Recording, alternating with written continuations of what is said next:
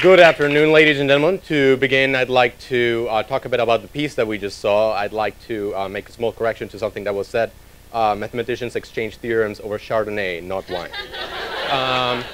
Now, my name is Juan Beltran, and I'm an NYU Abu Dhabi student, as you heard. I'm in my junior year, and I will be talking about measuring musical rhythm similarity and the mathematics behind taste. I'm going to tell you why I'm very interested in the subject towards the end, because I find that it requires a bit of a build-up. So let's begin. If you've done music before, you probably recognize the notation on top. When we're trying to look at rhythm, we have to find a way to make sure that we know what we're playing. Now, we're all familiar with the one on top. It's, you have eighth notes, you have quarter notes, it's readable. All the ones on the bottom are also representations of rhythm, believe it or not. If you look at the one in the middle that looks like two lines going up and down, that's actually saying, I can't read that, but I know that it says that. Now, when we're trying to analyze rhythm, one of the most important things we need to do is find out what representation we're going to use. My personal favorite is this one.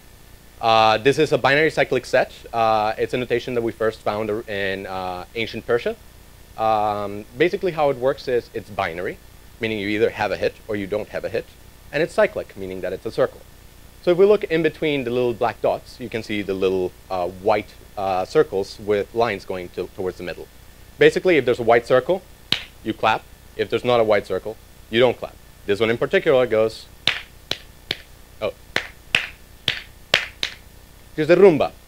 Now, in order for you to really understand rhythm, I feel like I really need to get you in the mood for rhythm. So I'm going to simplify this. I'm going to make it very easy, and this is going to be black dots and white dots. Basically, black dot, you have a clap. White dot, you don't have a clap. Before I begin making you run these, I'd like to run a short drill. Please make sure you have nothing in your hands.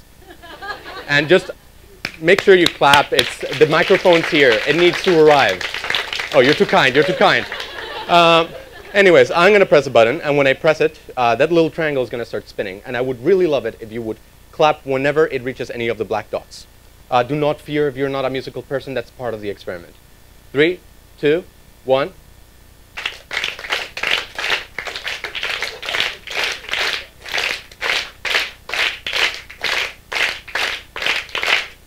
Very good. That's a bossa nova. And that one's very famous in Brazilian music. We see it a lot in jazz nowadays. Now we're going to complicate it up a bit. We're going to go with the son. This one has traveled all around the world. It goes Persia, Africa, Cuba, New Orleans, New York. So you'll find it in every kind of music. And we're going to try it on 3. Are you ready? 1, 2, 3.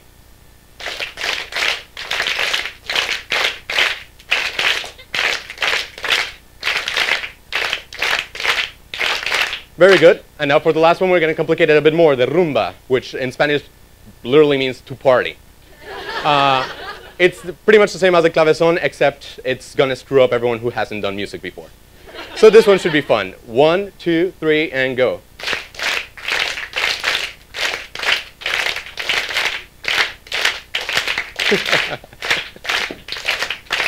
So those scattered claps towards that bottom one, that's why I'm going to be talking about rhythm today.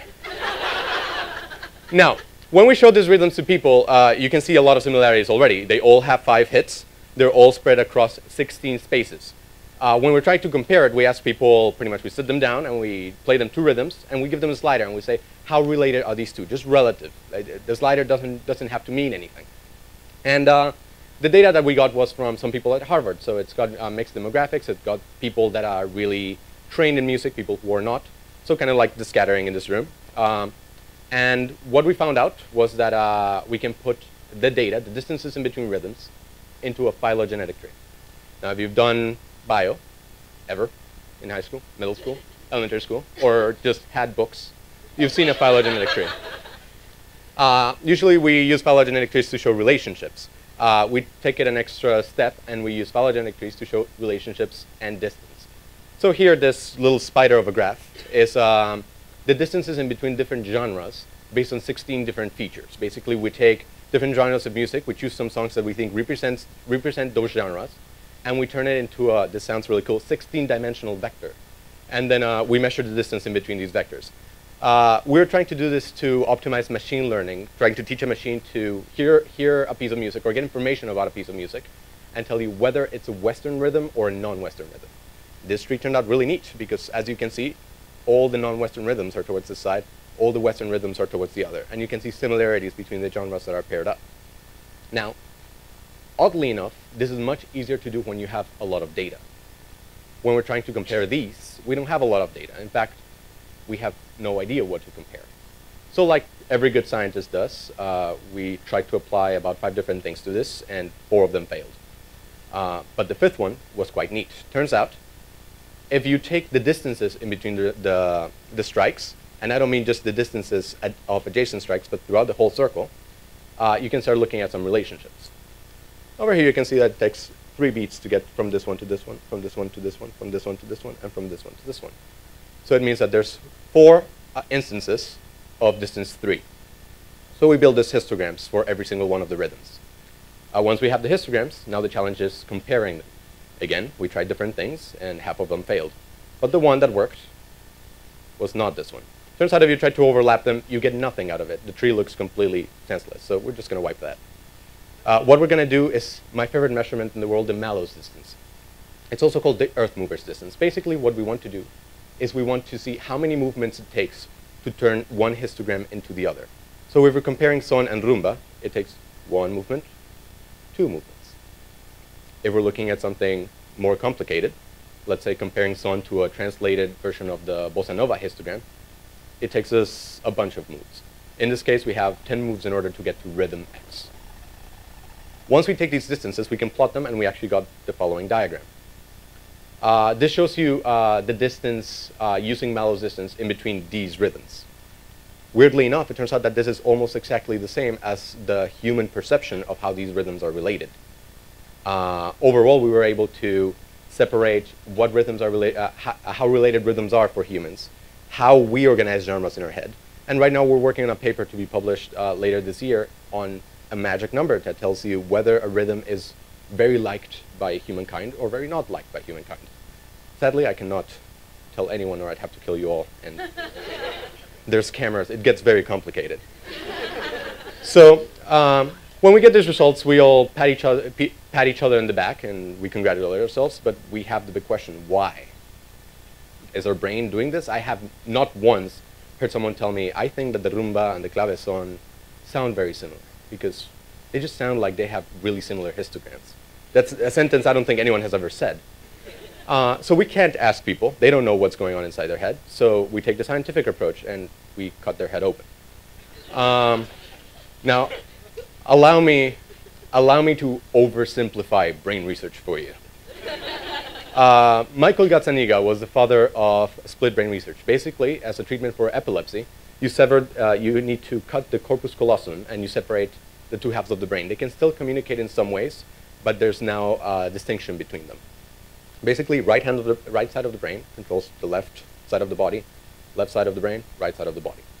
It so happens to be that the speech center is on the left side of the brain, which leads to some interesting effects. The key ring experiment. You set a person with a split brain in front of a screen, and you show the word key on one side and the word ring on the other side.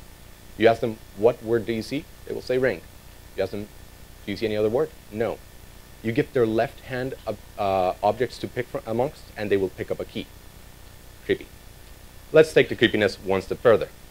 One thing Gazzaniga did was he decided to show people the word bell and the word music.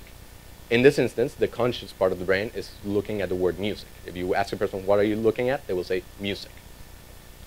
Gazzaniga gave them the following test, the patient the following test. Which one of these 4 best represents the word that you just saw? We have a pair of drummers, a man playing the trumpet, a church, and a jukebox. I wouldn't be presenting this if the findings weren't interesting. So you all know now that he picked the church. That's not the really scary part, though. The scary part is that when they asked him, why did you pick the church? He immediately said, well, I've been listening to a lot of bell music lately, and so it's just fresh in my mind. I'll give you a second to absorb that. Our brain is fantastic at keeping our status quo nice and clean. Whatever our brain believes, our brain wants to continue believing. So when our brain comes across a decision that it can't justify, it's really good at making up an excuse on the spot. As a debater, I've learned to harness this skill. But it is not always moral. Now, this brings something very odd into question, which is when we combine the fact that we can rationalize on the spot with the fact that we're getting closer and closer to defining music in terms of mathematics.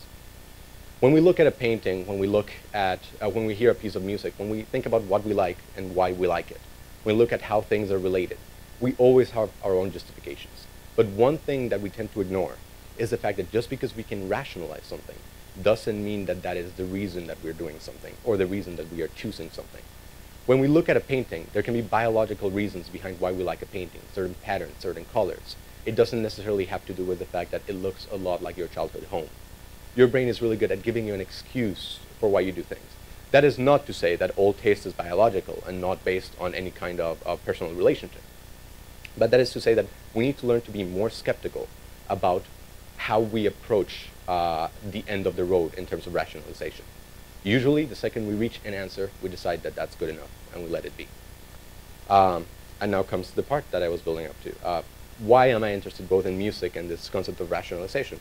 Well, it all happened after a very, very, very happy moment in my life. I know, I'm sorry, I don't have a beard, it's just... ugh. Basically, my jaw was a bit too small for my skull, so I couldn't breathe well for a long time. After my surgery, there was a combination of things happening to my body. I had a lot of oxygen, I had some shock, the antibiotics were doing really fun stuff to my head, and so there were two main effects that I observed. First, I hallucinated a lot, and the hallucinations were mostly auditory. It was quite fun, I kept hearing people calling me, and at one point in the hospital, I was condemned, I'd like to say, to an hour of "I'm the devil, I love metal" on replay in my head.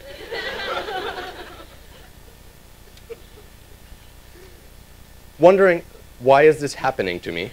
And then, why is this happening? Led me to want to learn more about music and the brain. The other effect was that I was very, very, very bored. This is not the face of a person that can hold a conversation. This is not the face of a person who can watch a TV show. I literally just lied in bed for about like a week and a half, looking at a particular point in the wall, thinking. And here's the problem with thinking when you can't get out of your own head. You realize that, pardon my French, you're really full of shit. I try to think about the reasons why I do everything. I try to think about the rationalizations behind why I treat people the way I treat them, why I like the things I like. And I realized that I wasn't being skeptical with myself at all. I've learned to treasure introspection, especially after being forced into a cage match with myself. And the key to introspection is being able to keep on looking past the first answer. Just because you're able to rationalize something, just because you think you have a reason, doesn't mean that that's why you're doing anything. We've seen in our previous talks, this theme has come up. When you're angry, you want to be right. You scream at people, and your arguments make fantastic sense. It doesn't mean that that's why you're angry. In the same way, when you're trying to identify yourself and try to find how you fit in the community that you're in, it's really easy to stop at any one trouble. It's easy to like find one reason why you feel ostracized. That doesn't mean that that is the only reason. You always need to keep on exploring. If you are interested in further study of weird things your brain can do with music and how music is interesting to us, I would actually suggest these two books. Oliver Sacks has a fantastic TED Talk, please watch it. And Daniel Levitin has a fantastic book, This Is Your Brain on Music. As far as how I arrived at this field, I just have to thank NYU Abu Dhabi, Fate, and Gottfried Toussaint, who's a genius at computer science and taught me everything I know about rhythm. Also, there's Xiaohua Liu and Nishant, who helped me with this research. Basically, if I have one takeaway for you today, is that just because you can think of something, just because you can rationalize it, just because it sounds right, doesn't mean it is right, including this talk. Thank you.